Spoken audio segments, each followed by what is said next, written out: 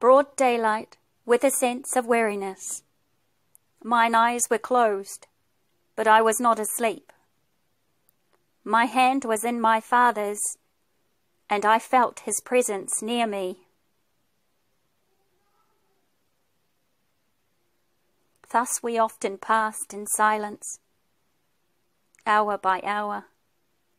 What was the need of interchanging words when every thought that in our hearts arose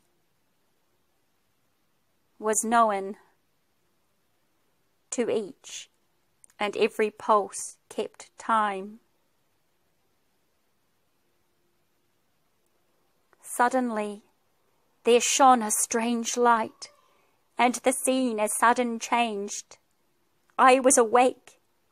It was an open plain, illimitable, stretching, oh, so far! And over it that strange light,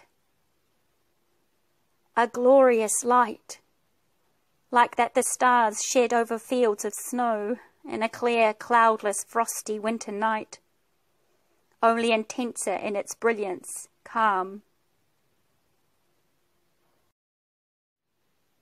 And in the midst of that vast plain, I saw, for I was wide awake, it was no dream, a tree with spreading branches and with leaves of divers kinds, dead silver and live gold, shimmering in radiance that no words may tell.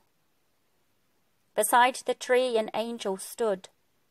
He plucked a few small sprays and bound them round my head. Oh, the delicious touch of those strange leaves! No longer throbbed my brows, no more I felt the fever in my limbs. And oh, I cried, bind to my Father's forehead with these leaves.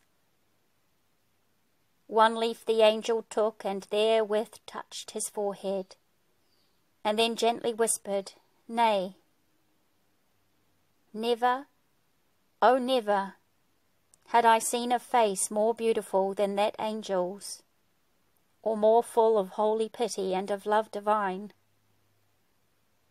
Wondering I looked a while, then all at once opened my tear-dimmed eyes, when lo, the light was gone, the light as of the stars when snow lies deep upon the ground. No more was seen the angel's face.